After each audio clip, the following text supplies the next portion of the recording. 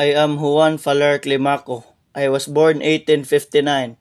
I came from one of the wealthiest families of Cebu during the late Spanish period. I served the capital municipal of Toledo in the year of 1880s and 1890s, where my family owned huge land holdings.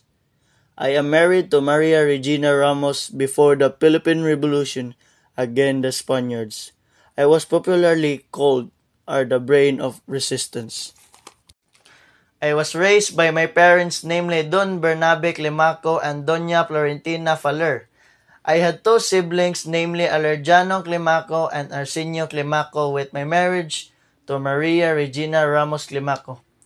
We have been blessed by two sons, Bernabe Climaco and one another child. My involvement with the KKK was hazy during the revolution against Spain, but I was able to emerge as a well-known figure when the Spaniards departed when the Filipino-American War broke out in Luzon. Luis Flores appointed me as a chief or staff in charge of the war preparation. I, together with Maxilam, refused to surrender Cebu to the Americans when some provincial leaders decided to set up their own headquarters. In El Pardo, however, they later moved into Suldon with the realized they could not openly deal with superiors' American training and arms after months of guerrilla warfare. I, so-called the brains of the resistance, surrendered to the Americans on September 26, 1901.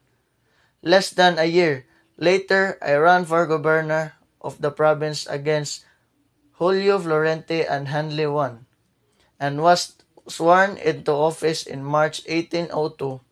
This Juan Climaco, the former governor in the province of Cebu.